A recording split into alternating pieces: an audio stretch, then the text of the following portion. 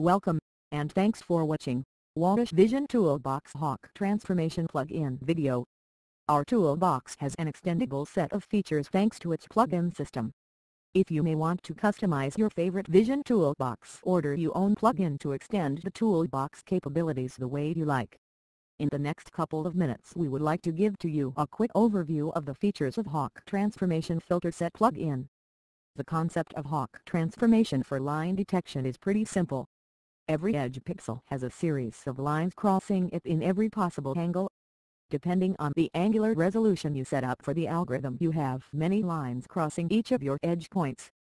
So every edge pixel belongs to many lines, but thanks to a smart representation these series of lines can be described by one curve in the Hough parameter space.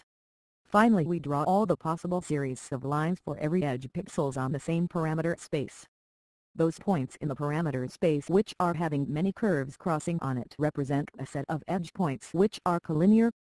So by filtering the parameter space searching for points which are accumulating collinear edge points, we can detect lines on the original image. Before we introduce the same concept for circle detection, let's have a look at an example how it goes in practice. We are going to detach lines from images by using the Hough line filter for Walrus Vision Toolbox. Just drop your image from your operating system to the application canvas. Select the Hough line transform filter and drop it on the filter bar. Just leave the default properties and click on the button Draw Lines. As a result, we have the strongest lines appeared on the image. With Walrus Vision Toolbox, these lines are not just drawn on top of the original image, but they also appear as edge components.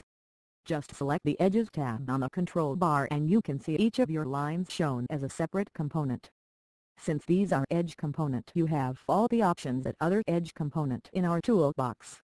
Just change the colors of each component to distinguish them from each other. You may notice that all of them are having the same angle, so these lines are parallel. Let's see some other options of the Hough line transform filter. Just drop your image from your operating system to the application canvas. Select the Hough line transform filter and drop it on the filter bar. Now we are going to detect lines with a certain angle. Just extend the threshold range down to 20% of the maximum intensity while we have longer and shorter lines on the image. Reduce the angle range to 0 degree while we want to draw only the vertical lines on the image. Click on the Draw Lines button. As a result, we only have the vertical lines drawn. Now change the angle range to let 90 degree appear within the range. Change the color to green and click on the Draw Lines button. Now we have the horizontal lines drawn with green color. As a more practical example, let's detect the lanes of the road. Just drop your image from your operating system to the application canvas. Select the Canny Edge detector and drop it on the filter bar.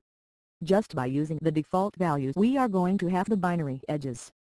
Select the Hough line transform filter and drop it on the filter bar.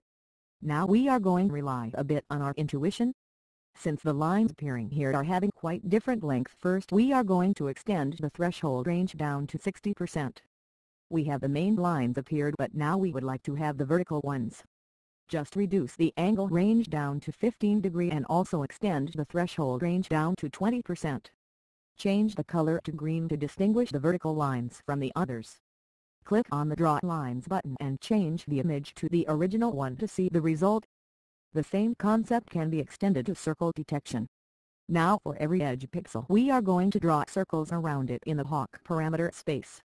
The number of circles around every pixel is determined by the radius range defined.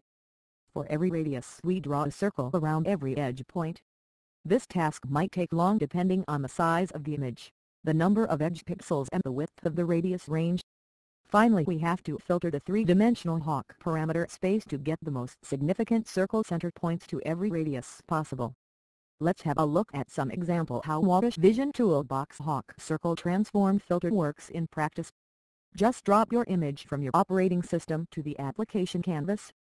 Select the Hough Circle Transform Filter and drop it on the filter bar.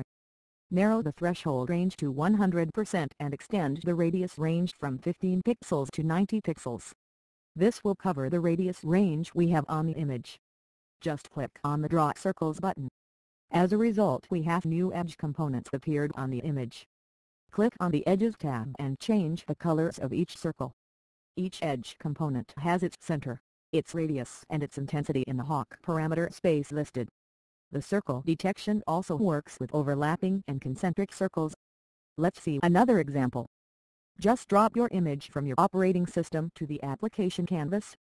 Select the Hawk Circle Transform Filter and drop it on the filter bar. Narrow the threshold level to 100% to avoid false circles to appear. Narrow the radius range between 70 and 90 pixels.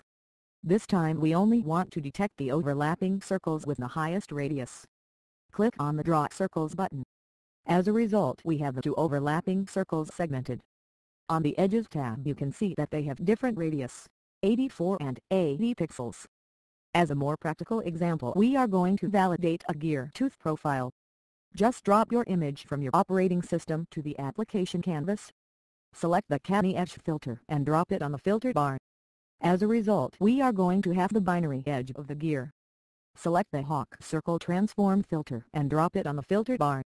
Extend the threshold range from 50 to 100%. Set the radius to 67 pixel. Extend the More Options panel and set center distance weight to 0.5. This will allow the circle centers to be closer than half of the radius. Click on the Draw Circles button and change the image view to the original one. Although this is a rough validation method, any significant difference from these circles in the tooth profile might indicate production defects.